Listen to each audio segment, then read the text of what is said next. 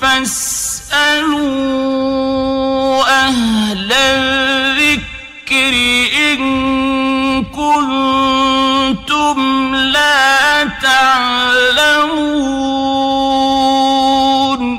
ওয়ালাইকুম আসসালাম ওয়া রাহমাতুল্লাহি ওয়া বারাকাতুহু। সম্মানিত দিনী ভাই, জানতেছিলেন পিতামাতা অন্যায় করলে সন্তান সেটা ভোগ করে কিনা। সম্মানিত দিনী ভাই, এখানে দুটো বিষয়। একটা হচ্ছে যে আল্লাহ তাবারক ওয়া তাআলা বলেন, আউযু বিল্লাহি মিনাশ শাইতানির রাজিম, ওয়ালা তাজিরু ওয়াজিরাতুন ভিজরা উখরা।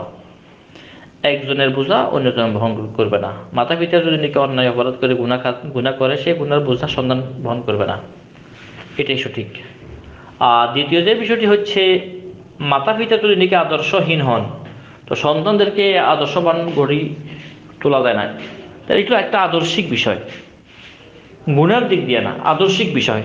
মা বাপ যদি খারাপ হয়, তাহলে সন্তান সাধারণত ভালো পরিবেশে গড়ে ওঠে না, এটা হলো কথা। কারণ হাদিসের ভিতরে আছে, কুল্লু মাউলুদিন ইউলাদু আলাল ফিতরা ফাআবাওয়াহু ইউহাবিদানিহি আও ইউনাসসিরানিহি আও ইউমাজ্জিসানিহি।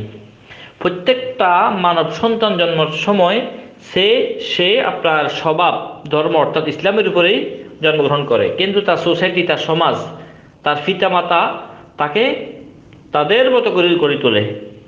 পিতামাতা যদি ইহুদি হয়, সন্তানকে ইহুদি বানায়। পিতামাতা যদি খ্রিস্টান হয়, সন্তানকে খ্রিস্টান বানায়।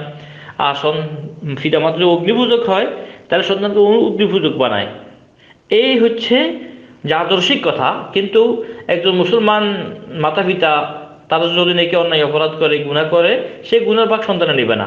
কিন্তু মাতা পিতা যদি আদর্শহীন হয়, তাইলে সন্তান আদর্শহীন হওয়াই স্বাভাবিক। কারণ সন্তান মাতা পিতাকে ফলো করে। ওই দিক দিয়া, এটা গুনার দিক দিয়া না, এটা হচ্ছে একটা আদর্শের দিক দিয়া। আশা করি বেশিটা বুঝতে পারছেন। বাকি আল্লাহ আলম। আসসালামু আলাইকুম ওয়া রাহমাতুল্লাহি ওয়া বারাকাতুহু।